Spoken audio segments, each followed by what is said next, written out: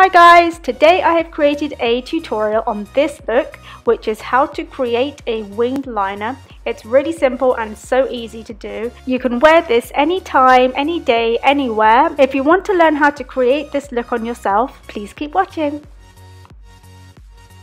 So I'm going to go in with the Rimmel Exaggerate Noir Eyeliner. I almost always do this when I'm doing a winged liner because it covers up the skin on the inside and it also makes your lashes look thicker.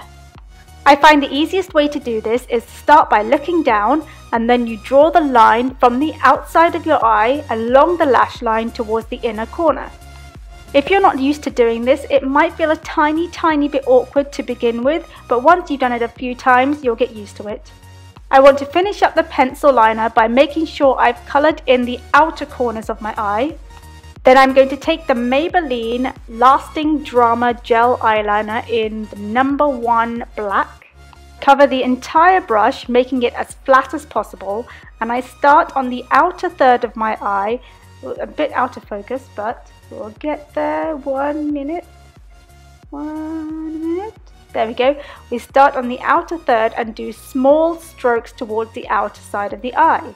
Please note how I'm holding the brush. I've got the longer end towards the inner side and the shorter end towards the outside. And bit by bit I'm using small strokes and etching towards the inner corner of my eye.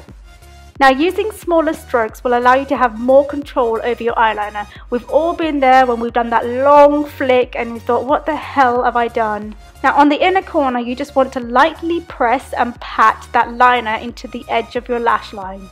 And then you want to go in and draw your wing. Now I find the easiest way to do this is to look straight, and by keeping your eyes open you're able to draw the line exactly where you want it to be.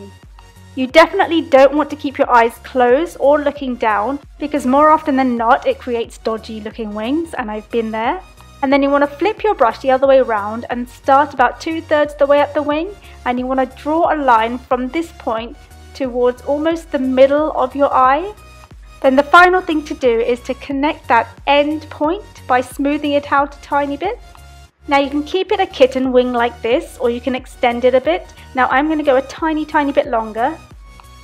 And once I'm happy with the length, I'm going to flip the brush over again and bring that wing down onto the lower lash line. I'm bringing the product down maybe almost like 1/4 of the way down the eye.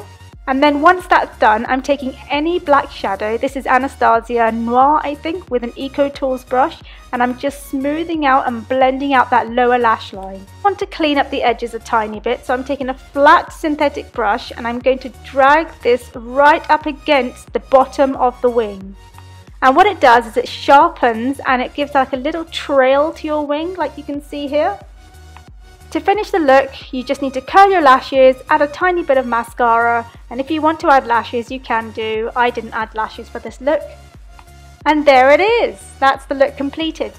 I hope you were able to find some useful tricks for yourself. If you have any questions, comment below, and if you try out this look, then please show me #SimSagu on Instagram, and I hope to see you soon!